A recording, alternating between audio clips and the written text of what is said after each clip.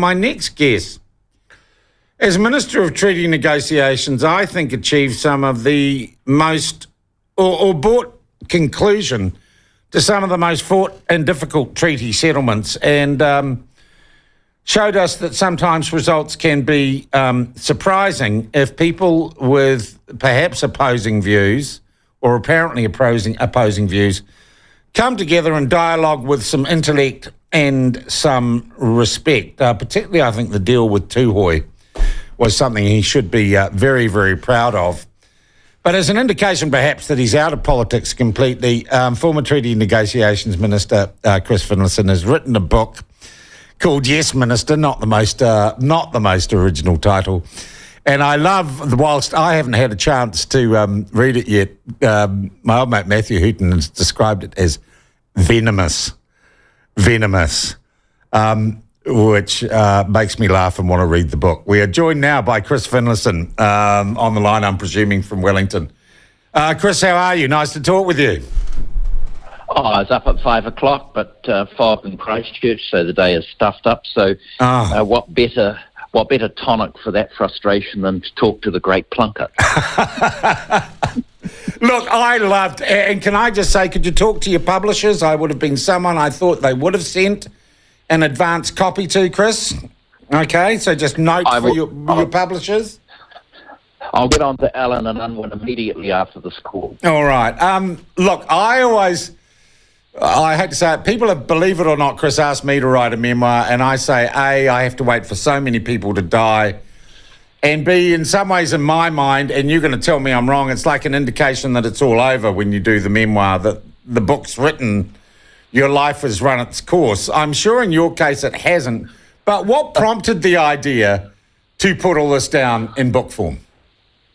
Well, when I left Parliament, I wanted to write a couple of books, first about treaty negotiations, simply because I think the National Party's record from the days of Doug and Jim is excellent. Yeah. But you know that most historians are left-wing and they'll airbrush you out of history. Well, I mentioned that in the intro. I said I think you did some remarkable work and you carried on some remarkable work. And but you get no credit. Well, let me tell you a story about the Motunui panels. Dame Anne Salmond wrote a book about the return to New Zealand of treasures that have been lost overseas, and the most important of these taonga were the Motunui panels, and she managed to write an entire history about the Motunui panels without mentioning who was responsible for getting them back. So that's the left for you. They airbrush you out of history, so that's why it's important to get something down in writing. And the second reason is that I wanted to, it's not a memoir as such, it's more of a sketch of my time in the National Party from the time I met Keith Holyoake, and it's more of a sketch of my involvement in politics. And so to say it's venomous, I think it's a bit OT. Oh, that's Hooton hunting a headline. It was clickbait then, obviously. Yeah. Is there anything, and when one, I imagine, embarks on this sort of exercise, and you're doing the sketch, it's not the full-blown Mona Lisa masterpiece, and as a journalist you decide what to leave out, is there anything, any story, any anecdote that you really wanted to tell in this book, but someone was alive or your legal brain said that would get me into trouble? Oh, the defamation lawyers took a good look at it. There are a few people I wanted to have a real flick at because I thought that they had been very unfair in certain circumstances, but the lawyers toned it down, which just goes to show the importance of having an external view, because the lawyer who acts for himself has a fool for a client. Right. And so it was quite good to have someone say, oh, you better not say that in those terms. Yeah. Would you describe your book as more accurate than Andrea Vance's, what was it called, Blue Bloods thing that is, you know, all the rage amongst the Greyland Liberals at the moment? Oh, yeah, I thought Andrea's book was very good because it was simply factual and avoided too much comment, and the facts really spoke for themselves. The National Party disgraced itself between 2017 and 2020, and when people in the National Party get shirty with me because I sort of have a flick at them, I say to them, well, basically, you guys don't own the party. You're the stewards of a great political tradition. And I first became active in the National Party in 1975, and it's my party as much as it is yours. And you have a responsibility to preserve the brand of the National Party, and what you did between 2017 and 2020 was shameful, and you let people down. If you don't like that, well, that's bad luck. Yeah. You say between 2017 and 2020, what happened in 2020 to stop the party from being shameful? Well, I think that basically Judith had to, I think she probably had the ultimate hospital pass, and limited the damage, but I think that 2021, with a new broom taking over, I personally think Luxon's going to do a very good job. I've known Willis for years, and she's extremely bright. And I think when you see and hear about who's thinking of nominating for Parliament, I think the National Party's picked itself up from the canvas pretty well, and if they focus on the issues that concern people, crime, I think is number one. The misery index about are people any happier today than they were 6 years ago? Well, demonstrably the answer is no. If they run the Ronald Reagan misery index line, they can do themselves a lot of good. Chris, I'd also say that there are other issues out there which you have taken particular stands on.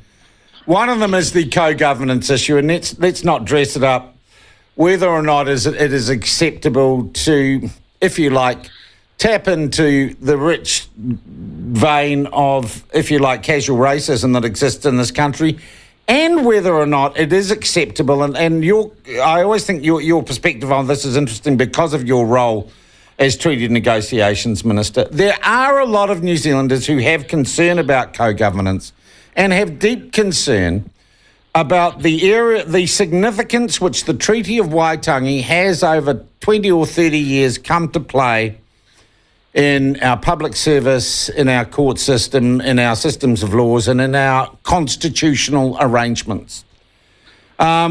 People who do raise questions about that are most often described increasingly by a biased mainstream media as racists.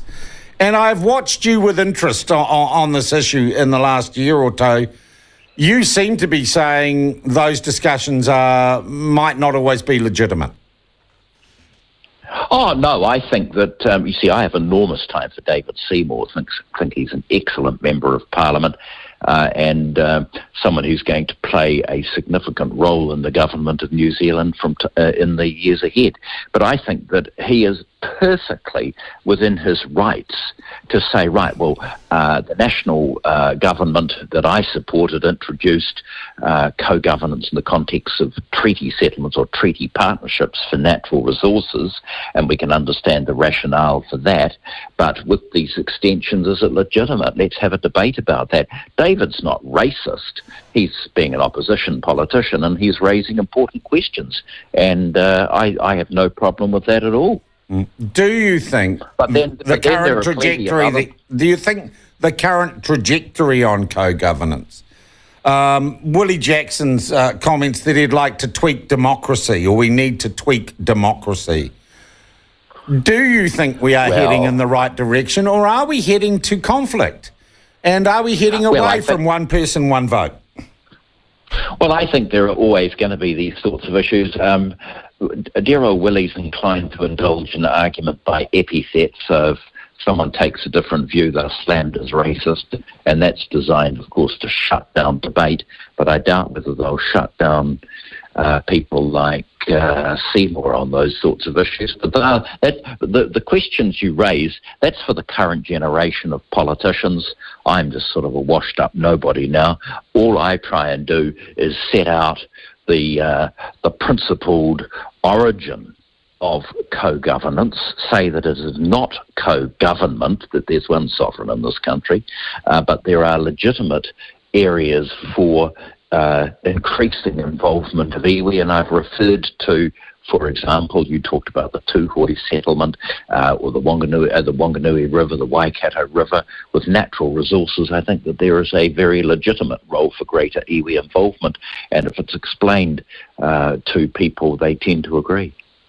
Yeah, explaining it to people is the hard part, and as someone who personally would describe himself as liberal, I still find some of this abhorrent to my natural feelings about democracy and equality before the law. Chris, you describe yourself as, a has-been or washed up. You're not at all. Don't you really, given your experience and given your longevity, still have an important role to play in giving some context to the decisions that the latest generation of National Party politicians might make? Oh, yeah, but at the end of the day, I'm a term limits man. You do your thing. You dance across the stage for as long as the people want you there. But when the curtain comes down, you move on. There's nothing sadder than, and it often happened with me, these former politicians would come into your office and they were clearly looking for jobs or status or honours. I mean, eventually you just move on and not give a toss about what happens, and that's the way I feel, although I wanted to set out where I was coming from in my time as a minister, give credit to people I think did a very good job. John Key joked to someone the other day when he read the book and read reviews. He said to someone, "Doesn't Finlayson realise I can't hand out honours anymore? Why does he keep praising me?" Well, the answer is obvious. He was a damn good Prime Minister and ran an excellent government. Yeah, and that was, the last heyday of the National Party, Chris, wasn't it? Chris, I want to ask you, you have always struck me media-wise and as a journalist, and that's fundamentally our relationship, is one of a journalist and a minister or an active politician. The great thing about you is you'd always get back to me, and if you weren't going to front, you had nothing to say. You say, "I got nothing to say, I'm not going to front." It was a clear, ambiguous message. If you did front up to the news media, you always had something to say or you had a point to make, so I wasn't wasting my time. I think the nature of the relationship between politicians and the media themselves have changed greatly since I would have first met you. Do you have any observations, particularly on the way our press gallery behaves or our political journalists behave and do their job at present? Yeah, I don't know about you, but I'm very worried about the fact that so many of them seem to be in thrall of the government because of funding issues. And so there's that concern. There are other outlets like Stuff. I complained to Annie King once. I said, "I've never had a decent story from Stuff," whether it's that guy Crewdson, who can be a nasty piece of work, or others, I don't know. But the fact of the matter is Stuff is, and the Dominion Post, for example, is just fundamentally left-wing. Mind you, Annie had said they never said anything nice about me either, but I don't know that that's right. So there are some papers that will not report the full story and go easy on the current government. Well, I'm going to give you an example that we've been talking about here on the platform today. A public interest journalism funded documentary was made by a woman called Paula Penfold for Stuff, and she was on government funded Radio New Zealand yesterday morning on Media Watch, explaining why she did not bother interviewing any of the people she criticised in her documentary because she decided she'd talk to experts and that was too dangerous. It seems to me we've lost a certain amount of impartiality in our media, if we ever had it. Or am I dreaming back to does my memory fail me? Was there never a golden age of unbiased journalists who would try and get all sides of a story? Oh, I think you're absolutely right, and isn't that really what I was just saying a few minutes ago? I think there are some journalists who approach things from a fundamentally left-wing view, and so you will not get a story. That's why Stuff is fundamentally left-wing, and you could never get a fair hearing from them, which is another reason why I wanted to record in my little book some of my dealings with Stuff journalists. They were just always out to sneer at you or to paint me as a cold, remote, misanthropic sort of a guy. That is the way they go about things because that's their worldview and they're enthralled to the left. All right, I can't ask you to do any better than that for our next promo clip, Chris. I really can't. How is the book selling? Of course, you're going to get the Plunket bump now that we've mentioned it.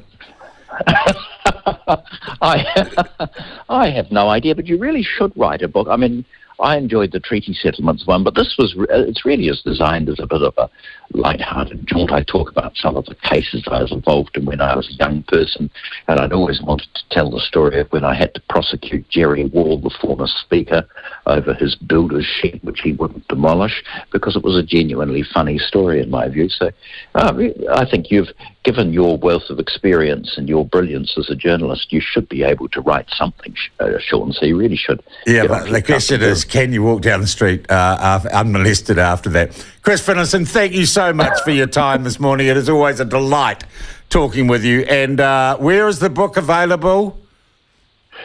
Well, I'm sure all good bookstores. That's the answer for that, Chris. At all good bookstores, and you don't know the price, but it's reasonably priced, and it's called Yes, Minister. Yes, indeed. Yeah, can I just say the title sucks? The title sucks. How unoriginal. Well, I wanted to use the Churchill quote of on tap but not on top, which is a reference to lawyers, but Alan and Unwin thought it was pornographic, so we didn't go there. See, if I used a Churchill quote for my memoir, it'd be, yes, but in the morning I shall be sober. Or in the morning I'll be sober. That's it. We've just named my memoir. Chris, thanks so much, mate. We'll catch up soon. That is Chris Finlayson, the former Attorney General, Minister of Treaty Settlements, lawyer. And look, one of the people I've enjoyed coming across in my life as a journalist and in politics, very arch. So his book is out. It is called, and we're not getting paid for this actually. I'm going to read it, even though they didn't send me an advance copy. It's called Yes, Minister by Chris Finlayson, and it will be in all good bookstores. What do you think of what Chris had to say?